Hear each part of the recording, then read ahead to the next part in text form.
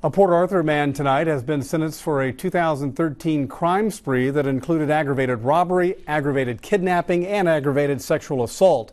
Judge John Stevens today sentenced 29-year-old Domminique Adams to 45 years for each offense.